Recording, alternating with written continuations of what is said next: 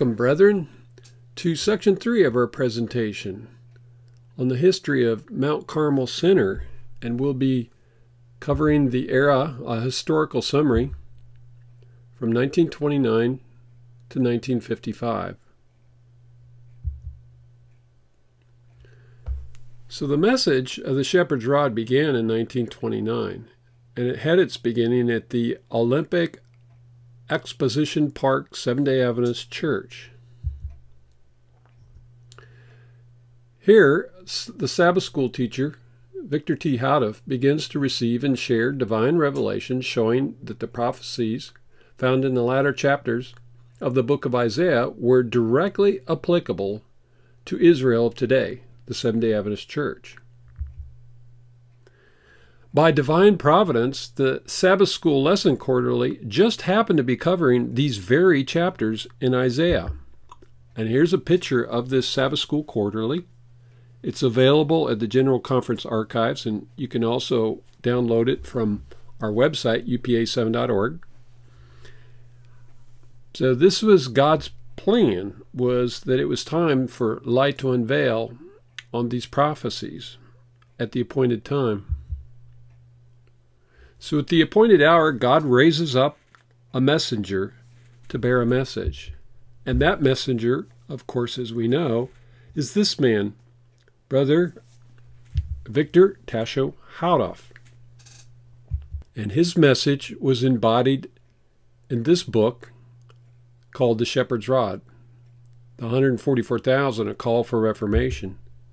And Volume 1 of this book was published in December 4th, 1930. So in the period of from 1930 to 1940, this message rose up in California, and we'll highlight the developments here. As we mentioned, December 4th, 1930, The Shepherd's Rod, Volume 1 was published. In September 6th of 1931, the first tithe was collected. This is an important date because it signifies the time in which the storehouse moved. I want you to think about that. No longer was the tithe to go to the Seventh-day Adventist Church. And the reason why is because they had begun open warfare against the rod and were preaching against it.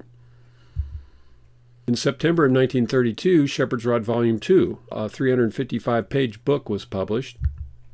August 24, 1933, the tract series was begun with tract number 1, first edition. December 29, 1933, tract number 2, first edition. May 24, 1934, tract number 3, first edition. July 15, 1934, the symbolic codes were started. August 28, 1934, tract number 4, first edition. And we should note here that these tracts were later revised, and so there were second and sometimes, in some cases, third editions of these publications, of these tracts. And all of this information here is found in tract number 13, second edition, pages 44 to 48, some of the chronology and the history of the development of the Shepherd's Rod message. So where's this movement found in Scripture? Well, there's a scriptural commission to hear the rod, and it's found in these verses. Micah chapter 6, verses 1 and 9. Hear ye now what the Lord saith. Arise, contend thou before the mountains, and let the hills hear thy voice. The Lord's voice crieth unto the city, and the man of wisdom shall see thy name. Hear ye the rod, and who hath appointed it? So, of course, the Lord is contending before the mountains and the hills. His church, his voice is crying into the city, into the church, to hear the rod, the only rod that is ever spoken.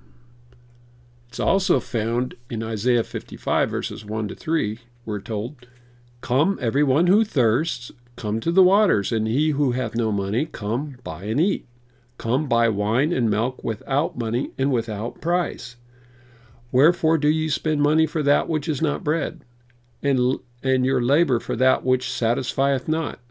Hearken diligently unto me, and eat ye that which is good, and let your soul delight itself in fatness. Incline your ear, and come unto me. Hear, and your soul shall live, and I will make an everlasting covenant with you, even the sure mercies of David. So here we're told, for those that are thirsting for truth and righteousness, to come and receive this water, truth, without price or cost.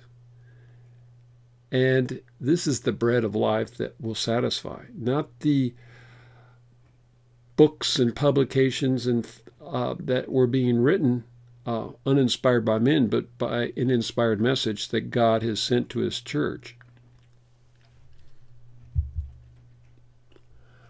We have further inspired instructions how to advance this truth, the message of the shepherd's rod, and we'll read a couple statements there that make it very clear exactly how this message was to be brought and distributed to the Seventh-day Adventist Church. We read this passage here from Shepherd's Rod Tract, page 11.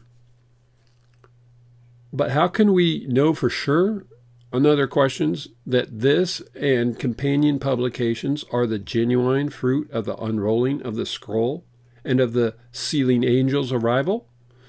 Simply, if the claimant herein on trial is vindicated by all relevant scripture and other inspired testimony. And if it is, then the only admissible conclusion is that the divinely appointed and long-awaited hour has struck, and that this literature is the instrument used by inspiration to make the event known to God's people. So we see here the role of published literature is really the foundation, the instrument by which God seeks to make known the message of the hour, the judgment of the living, found in the shepherd's rod.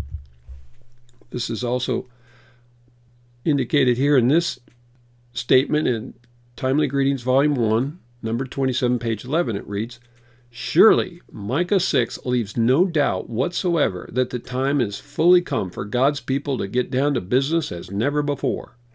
The message which we have been entrusted, inspiration commands, should be scattered as the leaves of autumn. Testimonies, Volume 9, page 231. And here are the leaves. Of course, the leaves were the tract literature that was designed in a specific way and purpose to fit in the pocket and to be published in large quantities and distributed literally as the leaves of autumn everywhere throughout the denomination. So here's our instructions. The literature was furthermore to go without cost as the leaves of autumn. And this is plain from these statements in Timely Greetings, Volume 1, number 17, page 5. It reads, Then, too, spiritual latter rain must fall as freely and without cost to the recipients as does literal rain. Thus it is that never before has the world witnessed so much absolutely free literature scattered away as this literature is. Millions. So it is that these small, comprehensive publications, the bright clouds laden with present truth, are now being scattered as leaves of autumn throughout Laodicea to every church member, to every one grass in the vineyard of the Lord. The final results? More than 1,000 attest inspiration will soon be converted in one day, most of whom will trace their first convictions to the reading of our publications. Review and Herald, November 10, 1885. So here it's very clear that the literature is to be free. It's not to be compiled or sold. And we're going to see this in a later presentation about how the rod message has been altered and remodeled. But it's very clear here that it's to go out as a comprehensive, small, pocket size, scattered as the leaves of autumn. In this passage here in General Conference Special, page 35, it reads, Further, concerning this timely truth, this meet in due season, Isaiah declares that it will be dispensed to all without their having to pay for it, without money and without price. He urges them, moreover, to stop wasting their money in purchasing that which is not bread. Isaiah 55, 1 and 2. That which is not inspired of God. So we see here clearly today when we go to the Adventist bookstore, there's many books that are totally uninspired that are not bread. And we're told to leave those alone and to buy that which is bread. And it comes without the recipients having to pay for it. Of course, the question is, well, how does it get paid for? And that's where tithe and offerings come in, as we'll discuss later. So the rise of this message began in California, and as Brother Houteff shared it in the Sabbath school, there were a much interest awakened. And even though he was pushed out and the Sabbath school had to move over across the street into the house of a lady, turns out it was the grandmother of Florence Houteff, Sister Charbonneau, who had a house across the street where they met, and great interest was awakened. And several people came in and accepted the message. And they gathered here and had their first session in the May of 1934. And this was the first session of Davidian Seventh-day Adventists, and it was held in Los Angeles, California. And there's some important figures here. On the top row, off to the center on the right, is Brother Houteff. To our left of him, the next gentleman is Elder E.T. Wilson. We'll learn more about him. He was one of the conferencemen that accepted the message. Next to him is Brother Harry Warden, the first minister of the message, and we'll learn more about him. Next to him, Brother Dieter. And then next to him, the tall gentleman, that's Martin James Bingham. And we're going to see that each one of these people had a role to play in future history of this message. And then down on the front, we have this lady here, Vida Warden, the wife of Harry Warden. We're going to see they had a very important role of keeping the message alive during the 1960s and 70s. Next to her is the young woman, Florence Hermison, who later became the wife of Brother Houteff. And then over here, along the front, that young man, Oliver Hermison, we're going to see he had a role in unfolding of events later in time. So the message rose up in California, in the west coast of the United States. But it moved eastward. The pioneers moved east. And here's a famous picture. This is a picture, this group of 12 people moved from California, and it took them over 3.5 days to get to Waco, Texas. And so May 24, 1935, 12 pioneers arrive at Waco, Texas to establish Mount Carmel Center. And this is recorded in Symbolic Code, Volume 1, Numbers 11 and 12. And this is excellent history. I recommend that you read this if you haven't, to learn about God's providence in relocating the message into the middle of the United States here. So, of course, some of those pioneers, we have Brother Wilson in the middle there, Sister Charbonneau and her husband, Brother Knipple, Florence Hermison, Brother Dieter and his wife Naomi, and Oliver Hermison and their mother, Mrs. Hermison, and then, of course, Brother Houteff. So what instructed them to go east from California and set up a camp? Well, it's recorded in the codes. And this is recorded in Volume 1, Symbolic Code, number 10, page 3. And this was published April 1935. And it reads, "It has been evident for some time that it would soon be necessary to seek a more central location for the office in order to serve the whole field efficiently. So those at headquarters have been praying very earnestly over this matter for many months. As they kept on praying for light, the Lord finally indicated definitely that beautiful Southern California was no longer to remain the center of his work for the lost sheep of the house of Israel, but an eastward course was to be seen in the stream from that fountain which is to swell into the great river of Ezekiel's prophecy. And plans were soon formulated whereby a thorough search would be made in the territory indicated by the Lord where the future headquarters were to be found." So here we see that on the basis of this prophecy in Ezekiel chapter 37, that the message moved. So that fountain had to be open at this time. In order for them, this was the way that God definitely showed to them to move eastward. So if it was applicable then, Why not still applicable today? So here's, of course, that prophecy in that chart, and the fountain is way over here on the left side. And of course, that had to be open as a teeny rivulet. Otherwise, there would be no basis for moving eastward from California to Waco, Texas. And as we go into later presentations, we'll see the importance of this prophecy of indicating further movements of the headquarters as a result of this same prophecy. Things we cannot ignore or set aside. So, how did they decide to locate in Waco? Well, it's recorded. They searched out the land. So in February 1935, brothers V.T. Houteff, M.L. Dieter, and E.T. Wilson met in San Antonio, Texas, and spent more than 2 months searching for property northward as far as the Dallas-Fort Worth area, and then southward even down to San Antonio. They were strongly impressed that the new home for the work should have a rural base of operations separated from worldly influence. This is crucial to understand, as we'll see later in history. So while they were visiting Waco, their attention was called to a 189-acre piece of property about 5 miles from the city center and bordering on the shores of beautiful Lake Waco. And we have a video testimony of Sister Bonnie Smith, who recounts more of the details by how the Lord impressed them that this was the piece of land and gave them a clear sign that this is the property they should buy. So the property was about 1/2 cultivated, and the remainder was a rough scrub oak and timber comprised of cedar, scrub oak, and elm trees. So it was pretty primitive land. It was totally undeveloped. And this, of course, is recorded in Symbolic Code, Volume 1, Number 10, page 3. This history is recorded for us. So it's important to recognize there was a rural base of operations.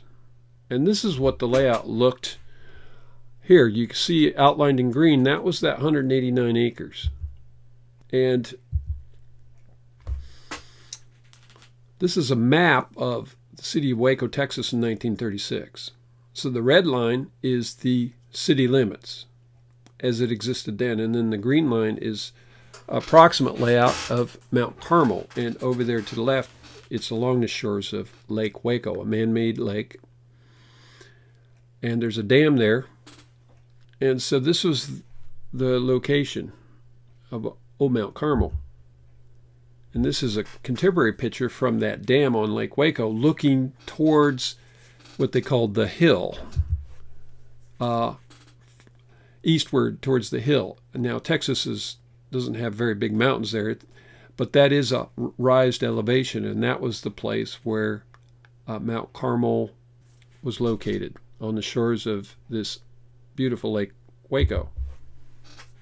To get a better picture of what Waco looks like today, there's in black there's the approximate layout of the original property. Now, Lake Waco actually was increased in size a little bit, but the red outline here is the current city limits of Waco, Texas. And this expansion from the original there occurred in 1956. And we're going to see how this played out. Brother Houteff saw this coming in, and that was the reason this property was sold off. Let's look at it from another perspective. This is a Google map. This is what Waco looks like today. It's fully developed. There in green is the approximate layout of the original property. The red was the city limits in the 1930s. But today, if you go there to Waco, you see that this whole area's, got shopping centers, schools, country clubs, high-class neighborhood. It's thoroughly city all the way around. So it's a very different situation than it was in the 1930s and 40s. Later, the camp, they bought that 189 acres, and then they expanded to 377 acres. Here's an aerial picture of the camp taken in 1940, showing a lake here. It's called Lake Maribouth, and we'll learn more about that. The King's Highway which is back in the background there. And then way back, you see in the distance there, was the city of Waco. So you see it was definitely separated. There was rural land completely surrounded. There was no city influence, no schools, no shopping centers, no waste treatment plants at all. And of course the gate here at Mount Carmel, this highway you see down below, that was the old Texas Highway 6, and one of the entrances is off of that. And this gate, this entrance never had a gate. This was not a closed compound or whatever. Anybody was free to come and go. So let's break down some of the key things that happened here at Mount Carmel Center, Waco, Texas. It existed for 20 years, from 1935 to 1955, until the death of Brother Houteff, after which it was liquidated or sold off. So in 1935, the headquarters moved from California to Waco, Texas. In 1937, a constitution and bylaws were written. 1943, the organization was named the General Association of Davidian Seventh-day Adventists, and this was in response to defending the non-combatant status of young Davidian men during World War II, because the General Conference had refused to support them in this status. So Brother Houteff had to organize an association and wrote a tract called Military Stand to defend their right not to have to bear arms and go to war against fellow Christians on the other side. This history is, of course, grossly exploited and malaligned by the conference, seeing that the shepherd's rod broke and separated from the church, but this is utterly false. They did this out of necessity because of the neglect of the General Conference to support Davidian young men. Also that year, the first certificates of fellowship were issued. 1946, the Timely Greetings series was started to be published. The symbolic code had ceased, and then in 1954 it resumed its publication with the startling announcement that Mount Carmel began to be sold off. And this is Symbolic Code Volume 10, Number 1. Very important code to read and understand. And then finally in 1955, Victor T. Houteff passes away on February 5th. So this is the breakdown. We'll go into a little more detail here. Now this work at Mount Carmel, it was only there for 20 years in the middle of a depression called the Great Depression. And it's really a marvel how this thing rose up and prospered as it did when the whole country was, most men were out of work and people were poor. But it's clearly the people that were around this and connected with it knew that God's hand was in advancing this work over this place. So there were branches of the work much in parallel with the various branches of the work we saw in the rise of the Second Advent movement. There was the foundation, really, was the Universal Publishing Association. This was started by Brother Houteff in Los Angeles in 1930. There was Mount Carmel Academy. That was a school, educational part for the young children. There was the International Benevolent Mercantile Association. This took care of all of their goods and necessities of life. They even had their own bank called the Bank of Palestina, an internal bank. There was the Levitical Institute, a school of prophets or ministerial training program. There were agriculture enterprises, a Mount Carmel Sailway where they sold out to the public. They had a bakery, a cafeteria. There was Mount Carmel Dispensary, and a rest home, a place to take care of the sick and the infirmed, and especially the older Davidians. There were satellite ministries in Salem, South Carolina, Yoder, Wyoming. So we see here many branches of the work involved at Mount Carmel Center. So today, those that claim this title have a weighty responsibility to fulfill all that was done in the example, or the type, if you will, under Brother Houteff. So let's look at the publishing work. That was the foundation. And we see here 3 different kinds of printing presses. I always like to ask people, which one do you think here was used at Old Mount Carmel? Well, down here on the right, on the bottom, we have what's called a Washington hand press. And that was the type of press that they used at the beginning of the publishing work back in the 1850s, 40s, James White. And then later, this press above it was called a steam press. It was run by steam generators, and it was an offset press. It could had like a type plate, and it could make multiple copies from one printing plate. So this greatly sped up the operation. This is the type of press you saw when the Review and Herald was started in the 1860s. And it was considered state of the art at the time. The kind of press that Brother Houteff used is here over on the left, is called an A.B. Dick. It was an offset duplicator. It printed black on white paper. So this is the exact type of press that Brother Houteff used starting in 1946. So the publishing department had the following people. The editor was Brother Houteff. The assistant editor, this taller gentleman here on the right, was M.J. Bingham. And the associate editors were Mrs. Sophia Hermison, of course, his wife, and then Mrs. Genevieve Bingham, the wife of Bingham. Now, the Binghams were educated and English teachers, so they were experts in grammar and English. And as you read the Rod, you'll note that it's quite perfected. It's almost essentially flawless in terms of grammar presentation. Brother Houteff, English was not his native tongue, so God appointed him assistants to do this work, just in the same way that Ellen White had assistants to assist her in her publishing her large volumes of work.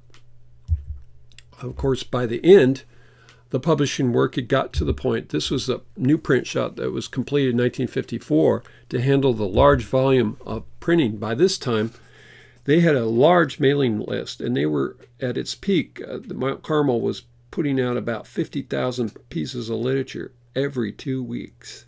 This is a remarkable output for that day.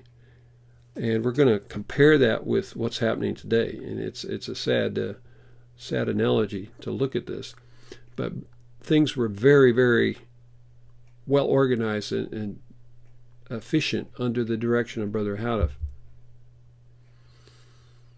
So the Universal Publishing Association established in 1930, and it began with this document. This is one of the original 33 hectograph copies of Shepherd's Rod Volume 1 that was placed in the hands of the leadership. And there is an actual copy preserved of this in the General Conference archives, and so we were able to get photographs of it. Later, it was converted into a book and sold. This is the softcover version. It was sold in 1940 for about 75 cents, and then later it was revised in 1945 as a pocket edition, as a track that would fit in the pocket. So this is how this book progressed. This is the first book of Universal Publishing Association. Of course, it had the component of the track literature, and we know there's 15 tracks, and we'll look at here's track number 1. These are actual photographs of the originals. Track number 2, track number 3, track 4, latest news from her mother, track number 5 on the trumpets, track number 6, track number 12, and track number 13. Now you notice some of these tracks were colored, had color in their covers. And this turns out that prior to 1946, in 1946, Brother Houteff got that offset duplicator, and they began to publish all of their own literature exclusively at Mount Carmel. God's people did it. But prior to that, until they got up to that point, some of the literature was published at outside printers in Waco, and that's where the colored literature or the colored covers come from. That track 12 is the first edition, and then later when it was revised and printed later editions after 1946, it was all black and white. The symbolic codes were an important part of the message. Volumes number 1 through 10. So the first volume came out in 1934. It was literally like a newsletter. on letter size paper, and then it went to a legal size paper from volume 1, number 1, up to volume 2, number 2. And then starting with volume 2, number 3 and 4, in 1936, it went to a professional magazine style layout. Very high quality, semi-gloss cover. And this continued up to 1942. And then there were some volumes 7, 8, and 9 had their own unique covers. So volumes 1 to 9 were published from 1934 to 1943. And then they went on they stopped because the effort was diverted to the publishing of the Timely Greetings, which series, volumes 1 and 2. And then the codes resurfaced, resumed in 1954 to publish only 2 issues, volume 10, numbers 1 and 2, in a tract size format. And they brought forth some very important announcements. The codes published after the death of Brother Houteff in February 55 are not authorized by the prophet himself. There's no record that he authorized those things to be published. This is volumes numbers 11 through 14, and there's a lot of controversy over whether these are part of the message or not. And that's a whole nother study that we've had presentations on that. But we can clearly say that they are unauthorized editions and should not be considered part of the original Rod message published by Brother Houteff. And the reasons why, you can learn more about that. The other component were the leaves, if you will, the Timely Greetings volumes 1 and 2. And this is what they look like when they first came out. This is a volume 1. They were mailed out. You can see the postage stamp there. Here's an example of what volume 2 is. Please notice this artwork. It's all been changed, as we're going to see in another presentation, but this is what went out literally like the leaves of autumn, millions of them. And of course there are copies of this preserved in places like the James White Library, the Heritage Room, and all the conference men received these things. And some of them are preserved. So they were originally published on a weekly format from 1946 to 1949. They went out, like I say, a sermon would be given, and within a week, Brother Houteff was able to make a draft copy. His wife was an expert, Florence was an expert stenographer. She took down his message, his sermon, in shorthand and then converted it into a text. It was proofread, corrected, and then turned into a publication here within the order of a week or two. So Brother Houteff had an extremely efficient operation to convert a sermon into a printed tract within a week or two. So there's no excuse that he had sermons there that nobody had time to publish. If he wanted them published, they could have been published. And then later, these TGs were partially revised. Most of Volume 1 and part of Volume 2, up to Volume 2, number 15. And they were reprinted from 1953 to 54, and you will see 53 reprint, 54 reprint. And one thing about those, they were all black and white at that time. They didn't have the colored leaf covers, although the leaf was still there.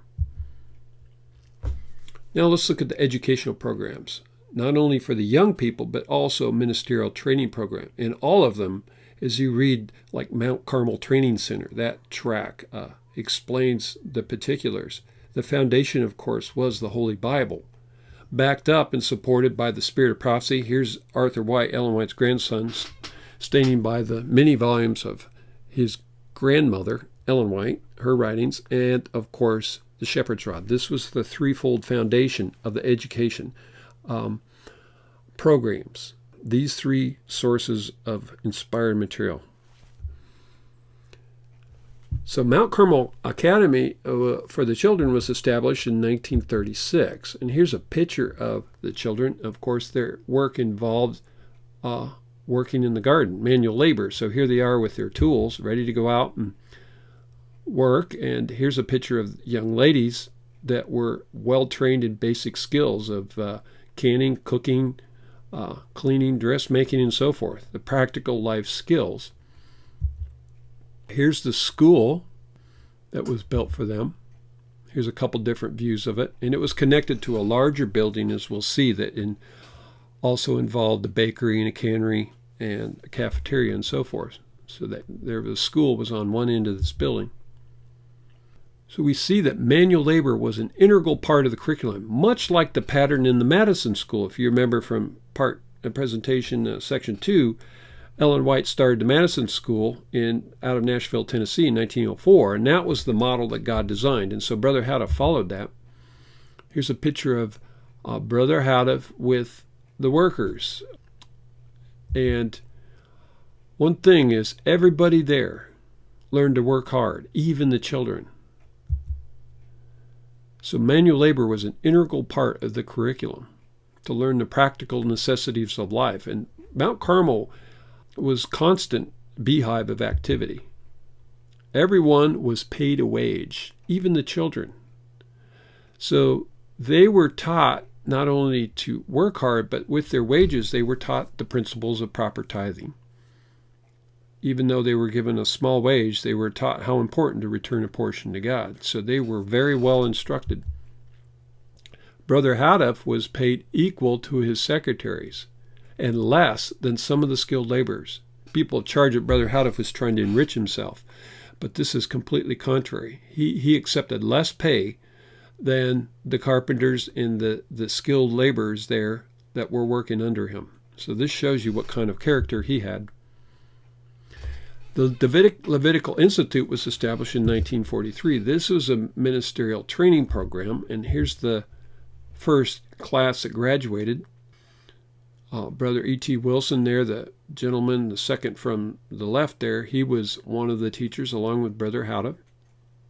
And this was the class. There were some Glenn Green and his brother, Merritt Wolf, Oliver Hermanson, Brother Vanoy. There were several people here that later had roles to play in history. Here's a picture of Brother Houteff. This is actually famous. This has been in a lot of books in the world. This is Brother Houteff with two students, James Springer behind him, and in front of him, Dudley Goff. They oftentimes in the media misidentify that man as Dale Perry Jones, who was later an accomplice with David Koresh. But that's not Dale Perry Jones. That's Harmon Springer. So the media's got a lot of things wrong about the history of the Shepherd's Rod. They were issued certificate of fellowship cards, or required to have one before they could attend this institute. And of course, the answer books explains what the criteria were to become a certified member. It was signed by Brother Houteff. Here's an actual card belonged to Sidney Smith, the husband of Bonnie Smith. These cards were renewed on an annual basis. And without these, one was not certified to go teach in the name of the rod. They were to listen only until they got to the point where they were certified to be teachers in the name of the rod, and they were all speaking the same thing. Next, we're going to look at Mount Carmel Rest Home and Dispensary. Brother Houteff took very seriously the care of the sick and the affirmed in the midst of them. So this is the rest home that was built. Here's another view of it. It was a very simple but robust structure based on the architecture where he grew up in Romania. And here's the place where they took care of the people that were sick or injured. This verse in Scriptures was very important to Brother Houteff. Isaiah 58, verse 7, it reads, "To deal thy bread to the hungry, and that thou bring the poor that are cast out of thy house. When thou seest the naked, that thou cover him, and that thou hide not thyself from thy own flesh." And Brother Houteff talked about this in detail in Symbolic Code, Volume 1, Number 13, article entitled "Our Long Neglected Work," because the denomination had turned its back on its faithful supporters and were sending the old people out into the poorhouses of the world. And furthermore, those Seventh-day Adventists that studied the rod and accepted it were cast out of the churches and disfellowshipped, and nobody to take care of them. So those that took a stand for the rod and supported the message, Brother Houteff took it as a very serious obligation to take care of their needs, especially as they got older. Unfortunately, this aspect has been sadly neglected. After his death, the associations have oftentimes turned their back on their older supporters and show great negligence in this aspect of the work of Old Mount Carmel Center. The Bank of Palestina was organized in 1938, and here's a picture of the script that was printed There were copies of this still they showed up sometimes on eBay in recent years. There's also copies at Baylor University in the Carroll Library of Texas History. And it's also recognized in numismatic journals as a rare form of script. Mount Carmel residents were paid using this script by the Bank of Palestina, and it was for transactions within the camp only, for buying and selling. And all basic supplies were provided by the International Mercantile Association. The script could be exchanged for US dollars for special purposes outside the camp if they needed something that the Mercantile Association didn't provide. Now, Brother Houteff himself did write thousands of checks, and here's some samples of them, to businesses out in the world to buy supplies and bring things into the camp. Next, we're going to look at the agricultural work, the branch of the work. And of course, as we see here, it had much to do with peaches. That was an important part of the work. A peach orchard. Now here is some men building a barn out of stone, a very robust structure. And here's the finished structure. It was a very sturdy and robust structure. And in this, they used it for a dairy barn for a dairy herd. Here's a picture down here. The dairy barn was on the left, and the pump house there on the right, and up above it on the hill were the residences where the people lived. Here's another view showing that barn and the pump house, but cropland where they grew their own food. So Mount Carmel grew most of its own food, including a dairy herd, a feed barn, as we see here, and a large commercial-sized peach orchard, of which they sold the excess. So Mount Carmel was actually quite famous around the area for its peaches. And they had this Mount Carmel Sailway, which was out on the Highway 6 at the gate of the camp. And these peaches were very famous. People came from over 100 miles to buy them because they were very sweet and delicious. And this is a view of the King's Highway headed from the B8 building towards Waco. And along one side of this is where these peach orchards were kept. Of course, to meet the needs of the people when they started there, they needed a kitchen, and they had the original one was this, basically a tar paper shack. And in there was some very important baking equipment that some believers from Wisconsin had sold their bakery and brought the equipment down, and this was used to make bread and cook for the people. Well, one day this building caught on fire, and the people quickly assembled and tried to get a bucket brigade to put the flames out. But it was soon very apparent that that this wasn't going to work.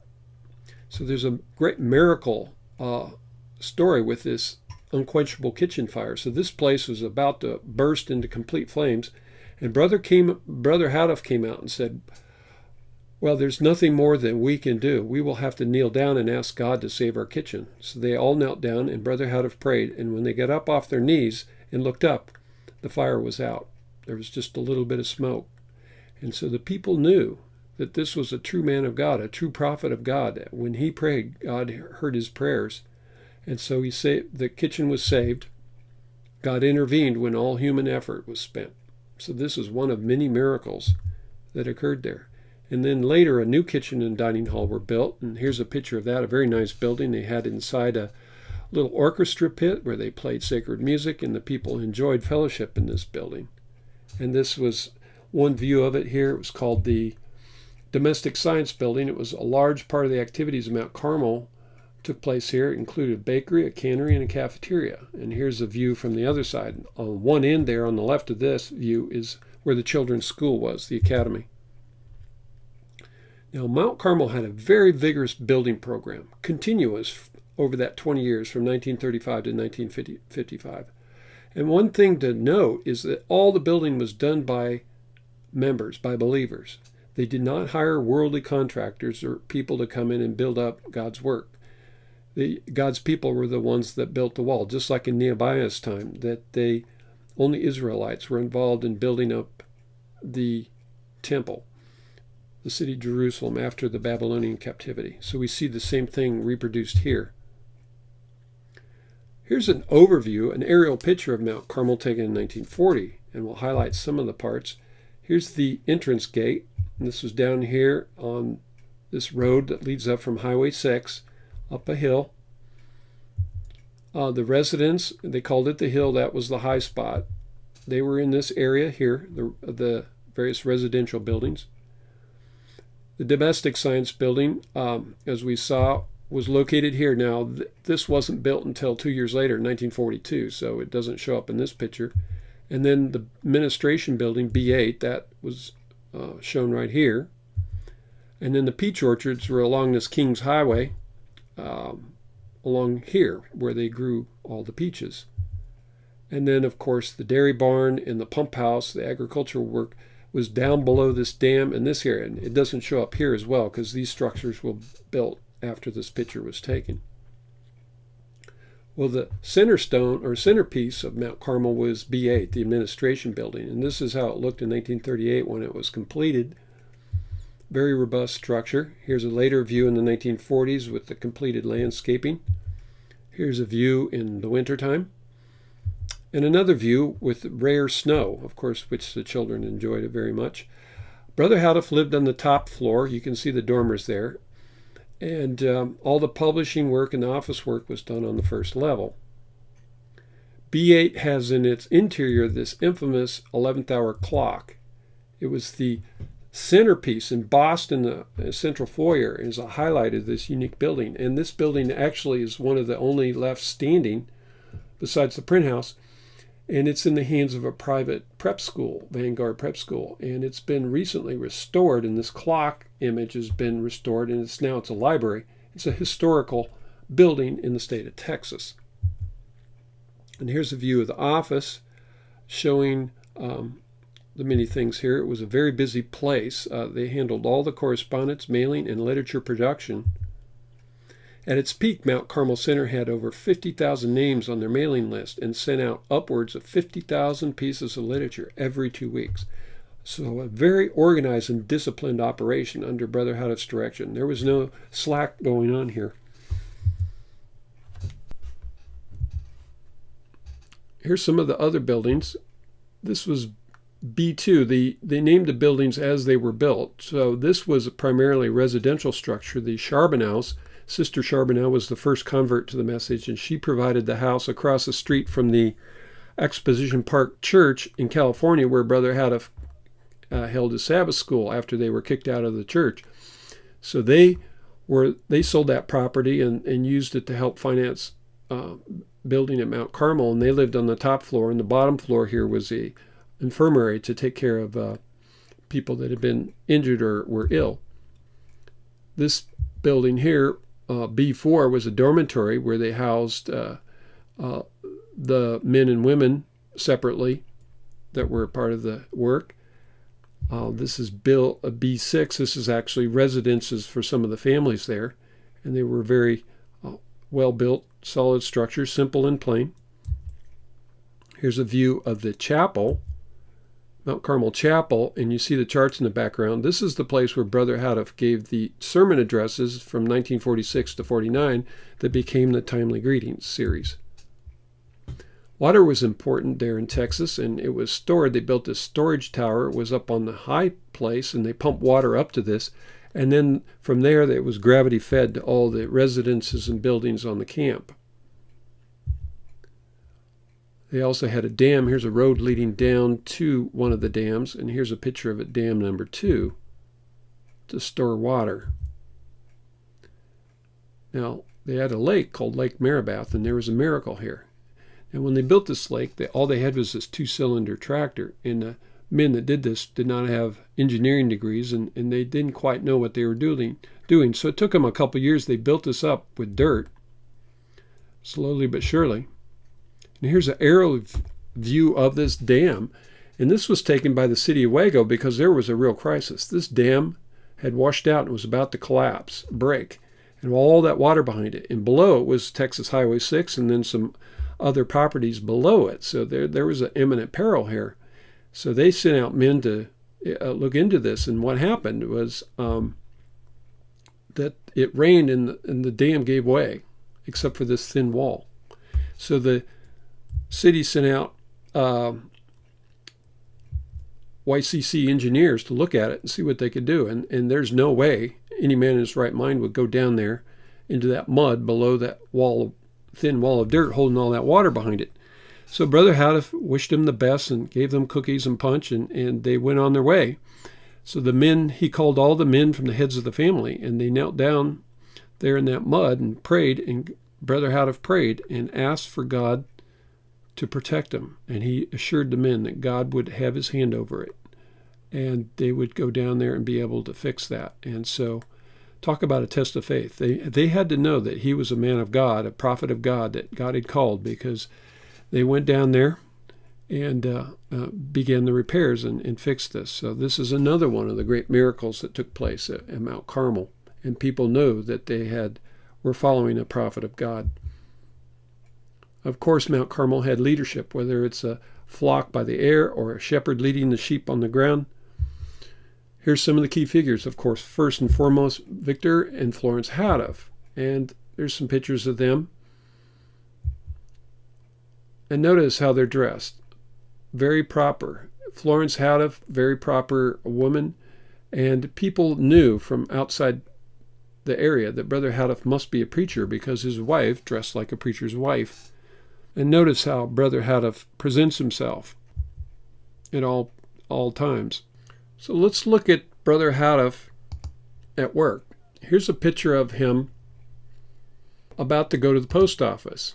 He regularly traveled to pick up mail at the McGregor, Texas post office. This is where the Entering Wedge Society received its mail. And here's a picture of that tract. It was a tract on health, an excellent tract that was used to gather names for Seventh-day Adventists. And it used a different post office because the name Waco, Texas, the address had become infamous with the shepherd's rod at this time.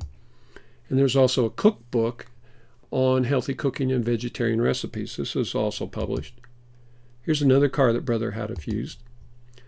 He was well known and respected in the Waco business community and had an open account with most of them. Of course, during this period of the Depression, he spent a lot of money with them buying materials to build up Mount Carmel, and they were very grateful to him for keeping their businesses afloat during this time when a lot of places were going out of business. So although he wrote thousands of checks amounting to tens of thousands of dollars on a regular basis, he himself owned no property or vehicles. He did not even have a personal savings or checking account while administering the work at Mount Carmel Center. Brother Houteff was personable.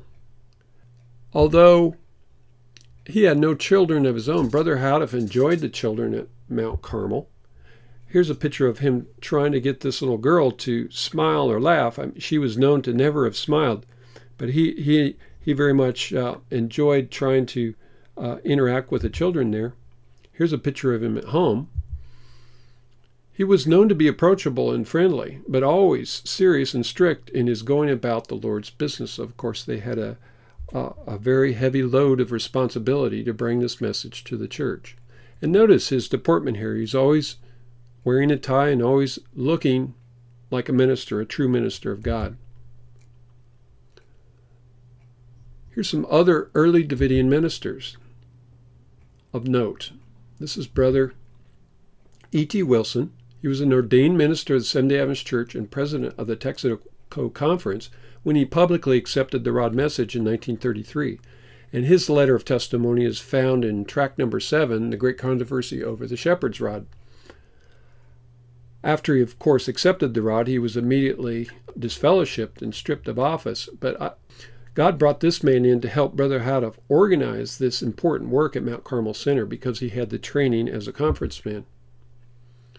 This is Brother Harry Warden and his wife. He was the first ordained Davidian minister and traveled extensively witnessing for the message. And we're going to see how important he was in preserving the rod later in the 1960s and 70s. This is Dr. W.S. Butterbaugh. He was a medical doctor from Canyon City, Colorado, and he converted the rod message in 1931. And his witness letter is also published in tract number 7. So we see here that many people that came into the rod were well educated, and not all just simple people that were fooled by a so-called false doctrine, as the church charges. But there were many intelligent people that accepted this message, and that's true to this day. There were groups scattered about. Here's a company in Alabama. Here's a group from Canada. Most likely they were from the Edmonton, Alberta area, and there's still some around that area. Here's a larger group in Southern California. And here's a group from Meadows of Dan, Virginia. It was a whole church, Seventh-day Adventist church. The pastor accepted the message, and the whole church was converted.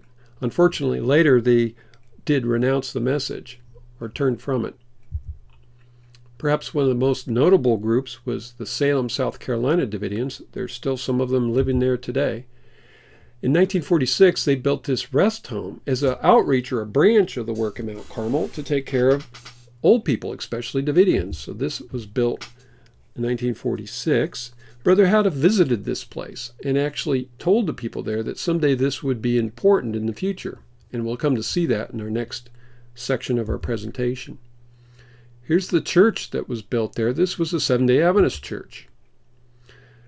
And it was one of only two on record that accepted the rod teaching. And most of its members were this family of Sam and Stella Smith.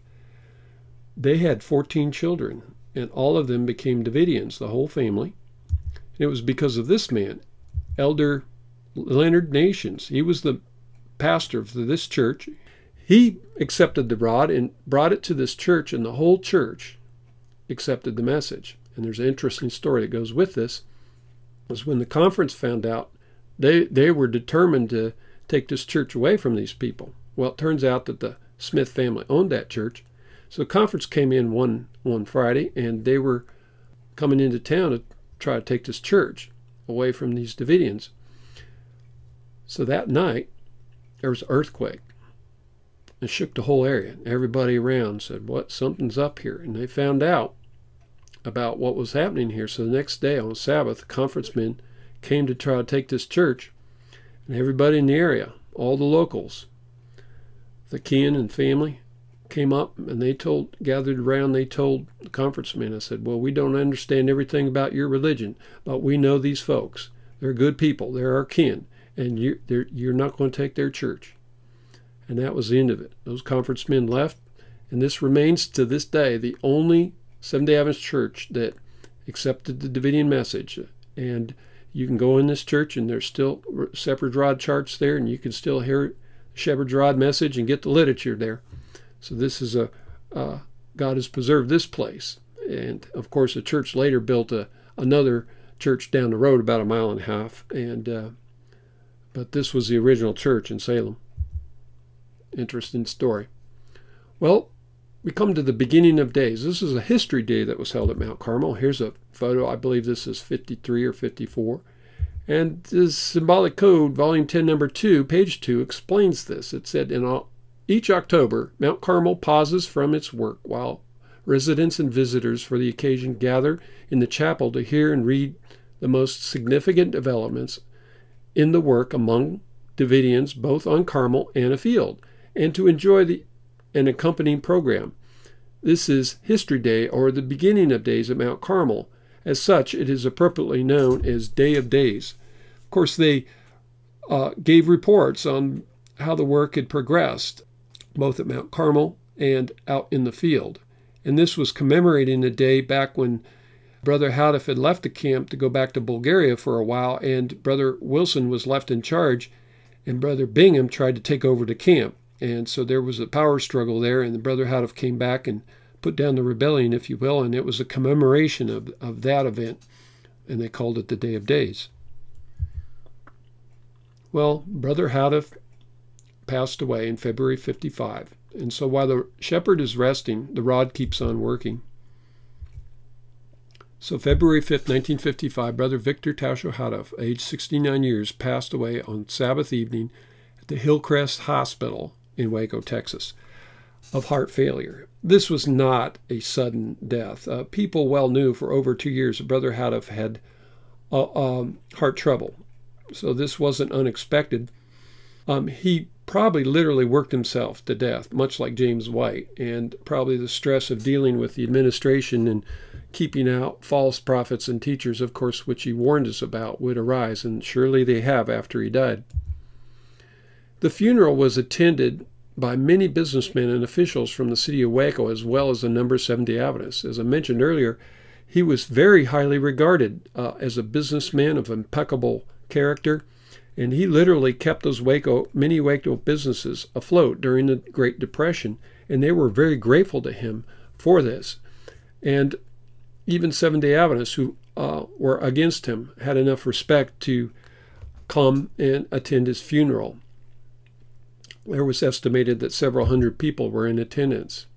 His publishing legacy, known as the Shepherd's Rod Message, left behind over 4,700 pages of text comprised of books, tracts, letters, and sermon addresses, totaling about 130 pieces of literature. It is remarkable that a Bulgarian immigrant having only a fourth-grade education could make such an impact on the Seventh-day Adventist Church that still has its leaders scratching their head. His work continues to captivate the interest of worldly scholars, artists, and writers to this day. And as the Rod Message is agitated in the church, it still creates a great controversy as the scholars are confounded to attempt to refute its plain teachings. So this is the legacy of that man. So though resting a while, Zerubbabel's hands and Elijah's helpers labor on. Here's a picture of his funeral.